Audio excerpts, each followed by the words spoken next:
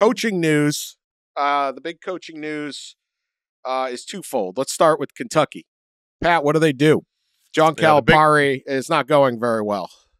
The big coaching news is that John Calipari is still the coach, to the utter dismay of many of their fans. You know, I kind of think they've been at a breaking point for a while now, and this is just more breaking. But again, what are they going to do about it? The general reaction seems to be Kentucky doesn't have a sugar daddy who's going to come up with $33 million, and the school isn't going to come up with $33 million, and John Calipari is still going to coach because he's not walking away without $33 million.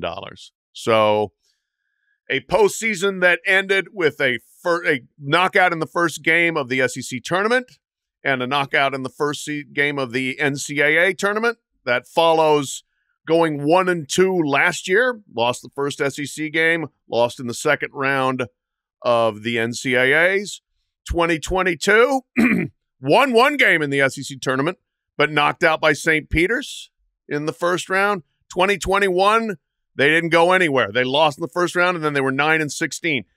Since the pandemic, John Calipari's record is terrible by Kentucky standards. Absolutely terrible. He has won 2 postseason games, one in the SEC tournament, one in the NCAAs.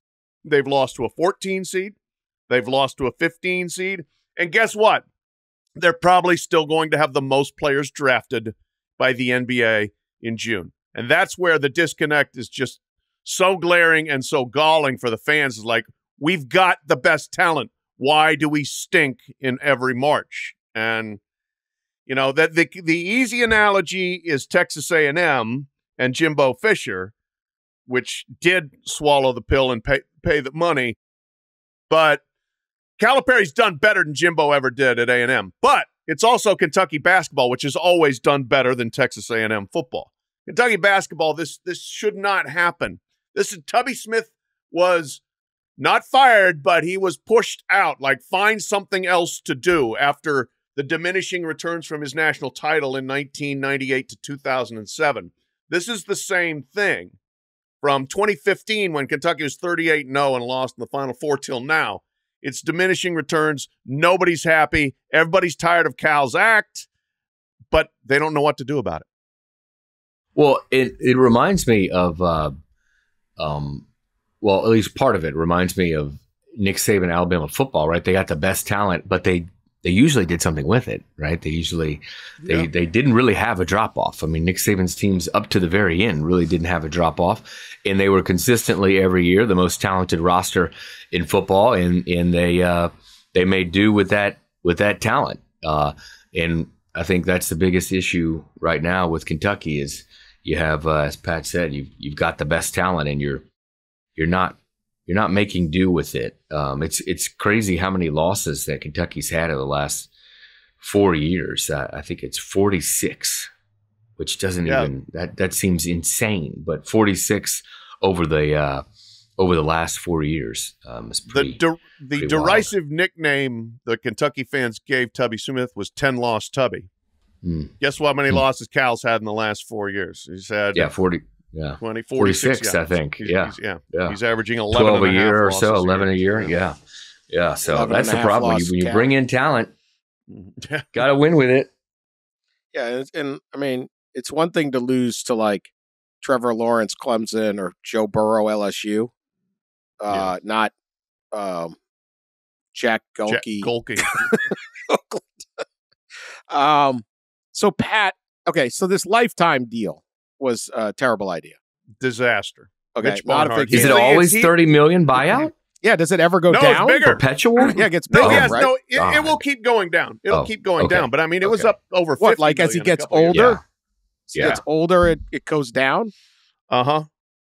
Yeah. Lifetime appointees are not a good idea. Supreme Court on down. Like, let's like, you need a retirement age here. I don't. Yeah. I mean, Cal can just sit there and keep coaching until they fire. Like, what I'm sure he's not having a great time, and not, it's miserable. Nobody wants to be losing games and have people ripping on you.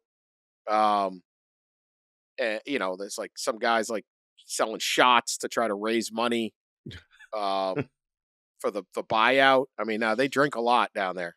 I mean, we're not, but seems like a long way to go. Seems if they could skim off enough of the Kentucky Derby handle at Churchill Downs and just use that to get him out, that might be the way to do it. $33 million, but it's hard to just sit there and be like, well, I'm not having a lot of fun. I'm going to walk away from $33 million. Doesn't seem like a thing.